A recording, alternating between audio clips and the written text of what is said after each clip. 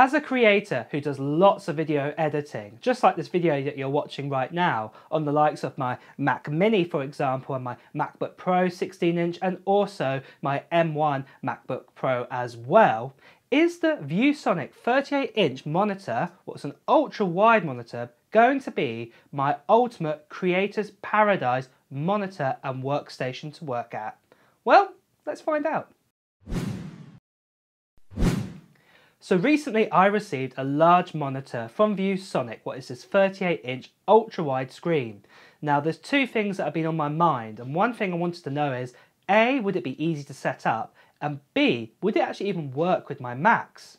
So the first thing, was it easy to set up? Well, I'm happy to say it was really easy to set up. All I had to do was just get the base and the monitor out of the box, and all I had to do was just click in the base into the monitor. Easy as this. There were no screws or anything. It was so simple. Yes, also the monitor does have the ability to be mounted, but why would you do that? It's too much effort and too much work. It was really easy just to click in the base at the bottom, and it does feel really sturdy as well.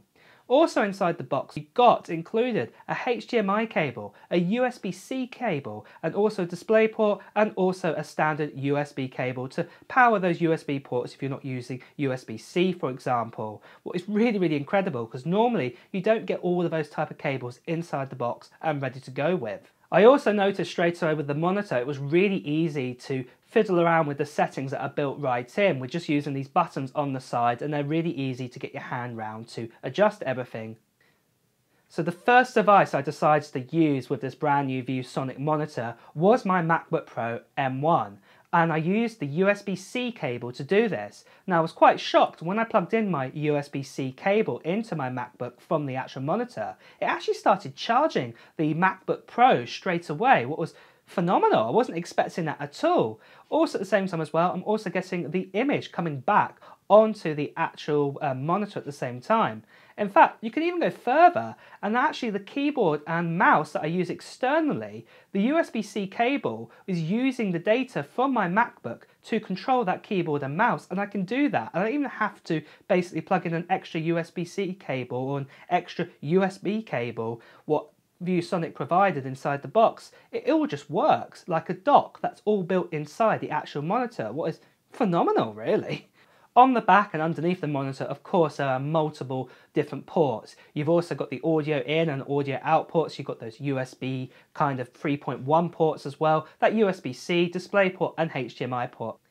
This monitor also gives you speakers, and I've tested them, and to be honest, they're really quite clear. They're probably not as good as, say, as my MacBook Pro's speakers, but they're not far from it, and they'll definitely be able to do the job for me. Now another massive advantage I've found with this monitor is sometimes I like to work on my MacBooks and I also like to work on the monitor at the same time. So the monitor is able to be adjusted really easily just by pushing it up and down, and you can also swing it from left to right as you can see here. Now when ViewSonic first approached me to test out one of their monitors, I on purposely decided to pick this monitor, and the main reason behind this is because I'm a creator and do lots of bits and pieces in Final Cut Pro. I wanted to see if I could have a massive timeline to work with and edit my videos, because at the end of the day, working on Final Cut Pro on a 13-inch monitor or a 16-inch monitor, it does the job, but it can be a little bit tricky, and you do have to do a lot of zooming in and zooming out of your timeline to fiddle around with the bits and pieces that you want to edit and change. So to have this ability to have such a wide ultra screen monitor and for it to work with a Mac, it's absolutely fantastic, and it's making my life so much easier to edit videos now. I'm sure if you use the likes of Resolver, for example, or Adobe Premiere, you'd kind of get the same kind of experience. Also, if you're a person who uses Logic Pro, you're a music editor, and I'll be honest, I'm not a music editor, but I'm sure you'll be able to get lots of different inputs in here at the same time, and you'd be able to see lots and lots of length of your music tracks, what you can edit all at the same time, compared to if you were using, say, a standard kind of 27-inch or 24-inch monitor, or even, say, your MacBook.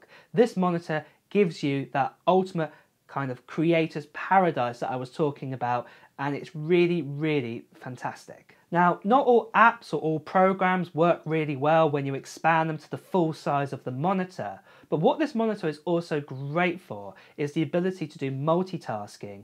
When you normally do, say, multitasking on, say, a MacBook or, say, a 24-inch monitor, you basically can't fit on a full page of, say, a web page, for example, and also, say, a Word document at the same time. You kind of have to split it down to, say, 25% or 50% of its actual size.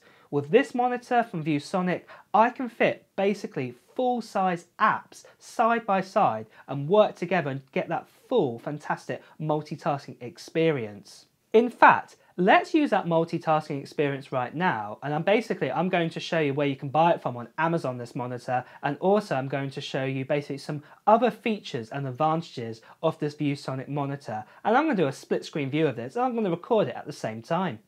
So this ViewSonic 38-inch ultra-wide monitor does come with a curved screen, and that is absolutely really good. I actually really like this curved screen, what we actually get with the monitor, because it actually gives that really great viewing angle when it's such a widescreen monitor and it's so close to your face when you're working on it.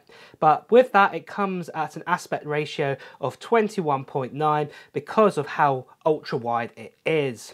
And with that, with all the pixels and everything behind it, we do actually get a maximum resolution of 3840 by 1600, what again is quite a lot of pixels packed into this screen. We also get HDR10 support, what is fantastic for those people who are doing kind of video editing and photo editing, what do actually need that.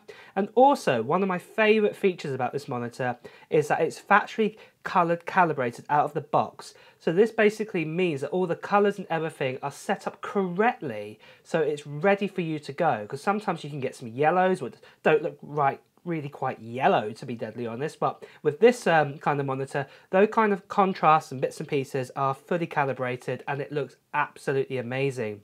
On top of that as well, the full palette on that is a 14-bit colours, so I don't know how many billions or trillions of colours that is, but it's quite a lot, put it that way, with 14-bit. There is eye care technology, including anti-flickering, and also there is a button on the side to turn on blue light filter if you really need to use that.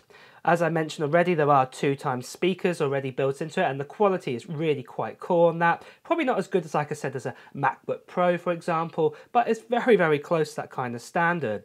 Also, as you saw, that there's a USB-C cable, what I'm using to connect up to my Macs right now. There's also 2x HDMI ports underneath. There's also that display adapter port as well. And then at the same time, there is USB 3.1 ports. There is a total of 3 of them underneath, where you can connect up things like your keyboards and mice at the same time. And then of course there's also the audio in and also an audio out port. As I've already shown you, it's really adjustable in its height and the swivel on the stand, and that stand is really sturdy as well. It's one thing I've learned with using on this monitor for such an ultra widescreen monitor, that it really just stands really well. It doesn't kind of rock, or it doesn't feel like it's unsafe on its actual stand. It's quite firm.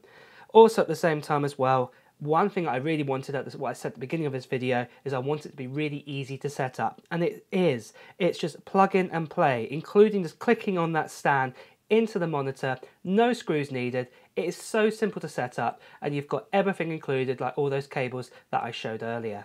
So overall guys, when I am home now and I'm not on the go, this is my go-to kind of dock monitor. All I have to do is plug in a USB-C cable into my MacBook Pro, or I can just plug it back into my Mac Mini, for example, just one cable, and then basically everything comes alive. I get my giant monitor, what is fantastic in that color ratios and the contrast, and it's been calibrated out of the box.